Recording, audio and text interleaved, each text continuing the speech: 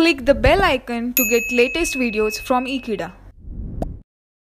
Hello friends, today we are going to study about the temperature effect on the polymers. Polymers are extremely hard, they are rough and they are damn solid. Now when I mean that the structures of them are very complex.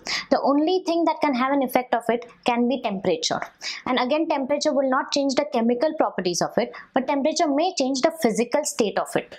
For any other solid, when it's heated, it will turn into a liquid and then it turns into gaseous state. But polymers are extremely strong when it comes to their structure. So they do not have this solid liquid gaseous curve.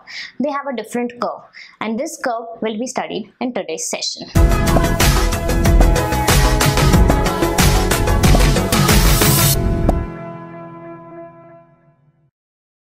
Let us see the effect of temperature on polymers.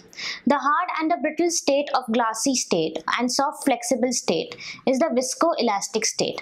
Now there are two states which are defined over here.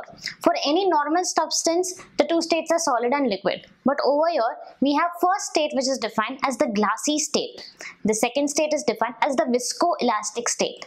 Now glassy state is the state wherein generally we will find all our polymers at room temperature.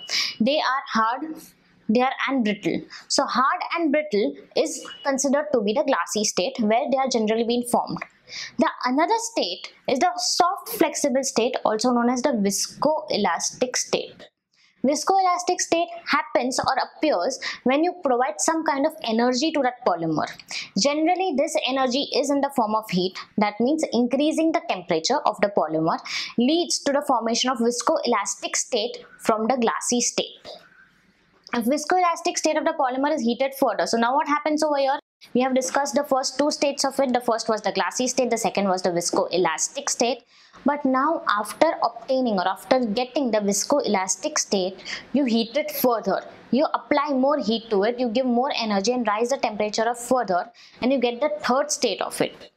The polymer becomes a viscous liquid and flows. Over here, students, it's very important for us to understand that the third state is the liquid state.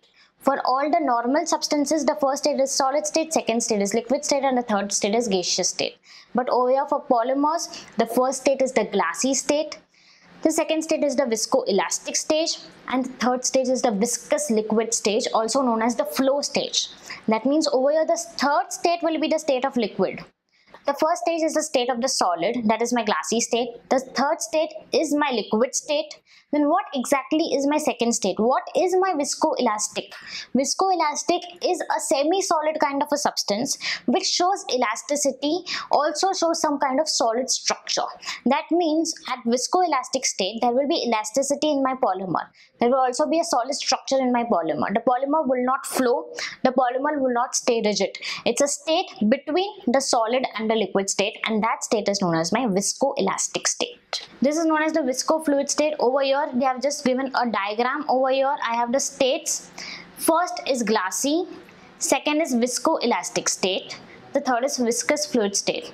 Now when you're flowing from here to here, or when you're moving from this direction, that is my glassy direction, to the viscofluid direction, what happens is you are applying heat. Whenever you apply heat, the glassy state will change to my viscoelastic state. The viscoelastic state will change to my viscofluid state. Whenever you are removing heat, removal of heat will change from this end to this end. So what happens over here? When viscoelastic state is further cooled down, it becomes my glassy state. Over here I have two temperatures. This is my Tg and my Tm. Both these temperatures are very important. Tg is the temperature where the glassy state gets converted into viscoelastic state. We had melting points and boiling points in our normal solid liquid gaseous states. In the same way, instead of melting points and boiling points, we have Tg and Tm. Tg is the temperature wherein the glassy state will go and get converted into viscoelastic state, and Tm is the point wherein the viscoelastic state will get converted into viscofluid state. Now let us see over here the examples of different polymers, the Tgs of them and the Tms of them. The first polymer is my polythene. Polythene is my normal, most commonly used plastic. we get polymer bags of it. The polymer bags are extremely fragile. You can easily break them off and tear them off. Why? Because they are not in the glassy state. At room temperature, they are at viscoelastic state. So if I have a polythene bag of a plastic or a polythene which is extremely thin, we can easily tear them off.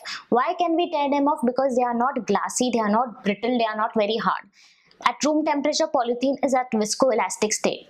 So at what temperature it will get converted into a glassy state? It is minus 125 degrees Celsius.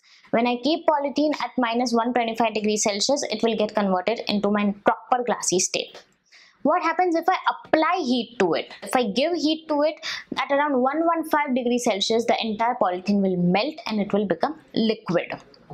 Same as between polypropylene. Now what is the difference between polyethylene and polypropylene? If you see over here, between polyethylene and polypropylene, there is a difference of just one carbon. Ethylene is 2 carbons, but propylene is 3 carbons. But there's a vast difference between the TGs and TM values. Over here I have minus 125 for TG, over here I just have minus 18 for my TG. And for my TM I have 115, and over here for TM I have 175. Polystyrene is nothing but my styrene molecule. Styrene is a benzene ring, and on that benzene ring I have a C double bond C. To get TG we have 100 degrees Celsius. For TM we have 240 degrees Celsius. Polyvinyl chloride, PVC, it is one of the most commonly used plastic for making pipes which carries water. For PVC I have TG as 80 and TM as 212.